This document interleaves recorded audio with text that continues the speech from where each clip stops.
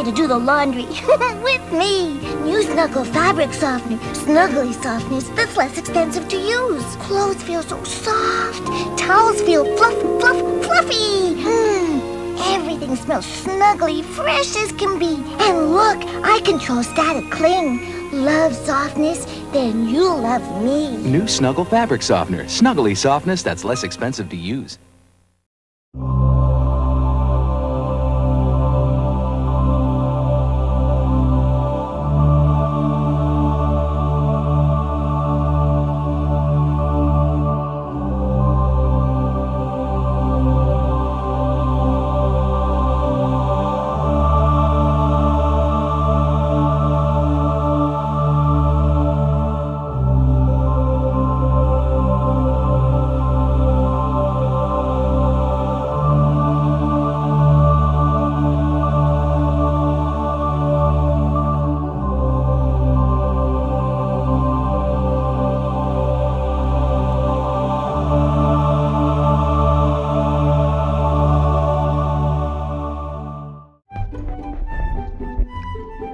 As children, I think we all had teddy bears, and their names ran the gamut from Mr. Fuzzlekins to Stinky Butt Poo Poo Head because, I mean, let's face it, not every child is great with names. Teddy bears went everywhere we did, and we slept with them for comfort and to protect us from the monsters lurking under our beds or in our closets. But one teddy bear protected us from so much more.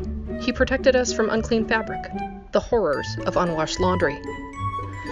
In 1983, the company Henkel Corporation brought to market a brand of fabric softener called Snuggle, launched by the company Unilever. The product came in varying forms, as do most fabric softeners. Of all the industries to try and break in on, fabric softener seems like an odd one. While sure, it's something everyone uses, the already enormous amount of brands that existed must have been overwhelming as competition goes. But see, Unilever had one trick up their sleeve. That trick was an adorable bear.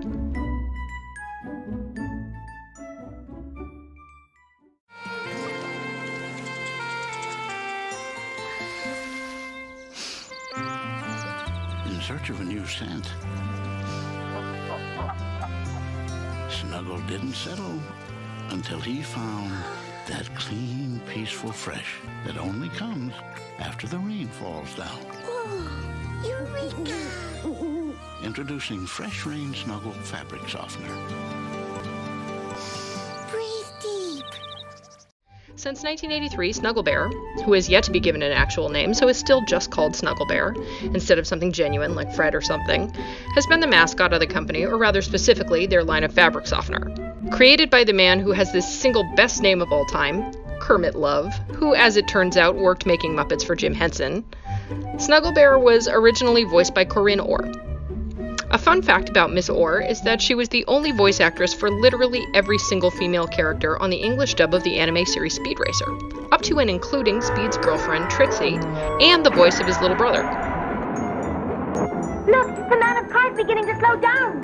It's too big and heavy for this mountain road. Maybe now we'll get a chance to catch up to it.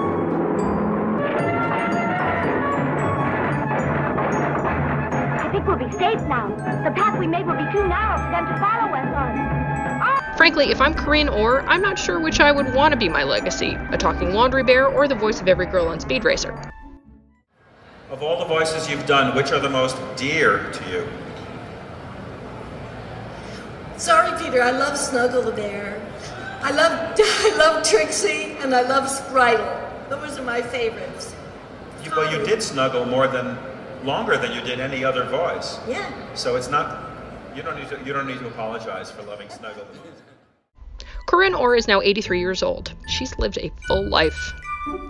In a 2006 radio interview, possibly because Orr had grown too old, Mickey Dolenz stated that he was the voice of Snuggle at that time. And then by 2009, Snuggle was once again revoiced by Elena M. Schloss, a New York animation and commercial voice actress, which seems like a good fit given her career choice. Before we move along, I'd like to point out that Mickey Dolenz, who voiced Snuggle, was in fact a vocalist and drummer for the 1960s pop rock band The Monkees. This is true. Believe me, I cannot make up stuff as stupid as this. Tonight, never before heard, Broadway Monkees.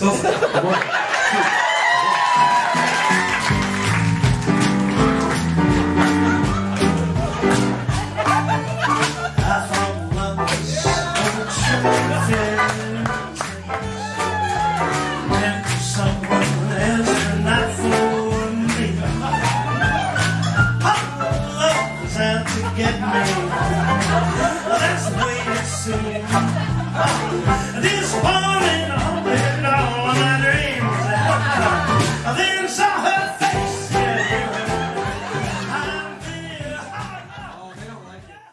Growing up with him, Snuggle Bear was an inescapable, cheerful nightmare. You'd think you'd be prepared for a Saturday morning of cartoons, and instead you're greeted partway through by this sentient, walking, talking bear who, for some reason, sexually or otherwise, is in love with a bottle of fabric softener. According to a quote from Alexis Crusay, owner of Serendipity Consulting, which specializes in mascot marketing for brands, and he was cuddly. He cuddled the sheets, the towels, and even the brand. Look, I'm no slut-shamer, but I think it's time perhaps Snuggle Bear attended a therapy session in regards to his unresolved issues concerning touch deprivation. Clearly, he's got things that need to be resolved. When you get to the point where you're hugging a beach towel as if it were a person, it's time for intervention. Humorously enough, Crusay goes on to say, "You've got to be careful, because if you try to make it cool, the public won't respond." Clearly, the makers of Chuck E. Cheese did not get this memo. In 2001, 150,000 stuffed Snuggle Bear included with the sales of the fabric softener were recalled because the pom-pom on his nightcap could detach, thus posing a choking hazard to small children. And then, in 2002, 4 million more that had been distributed were recalled when they were deemed a choking hazard to small children because the eyes and nose could come off. Perhaps these incidents were what led to Snuggle Bear giving up his life of sweetness and instead embracing the life of someone cooler, someone a bit more dangerous.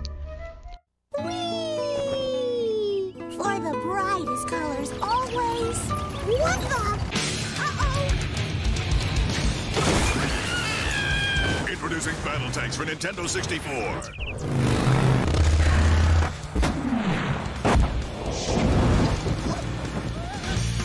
Explosive tank action for up to 4 players. Battle tanks. In 2003, Snuggle Bear himself was diagnosed with coolitization when Unilever decided to drag him away kicking and screaming from his love of laundry, and instead plopped him down poolside in Rio, wearing fashionable sunglasses and helping towel off a woman in a bathing suit. New York Times' Stuart Elliott says he went from being Care Bear to being Devil May Care Bear. Crusay herself was stated as saying, in response to this drastic change in tone and direction, "This has nothing to do with fabric softener, and when a mascot resonates, you need to stay within the realm." So come 2014, Snuggle Bear popped right back up and was back doing what he was best at, sexually assaulting your laundry. It's worth noting that Snuggle Bear has over 7 million followers on Facebook, and he tweets daily.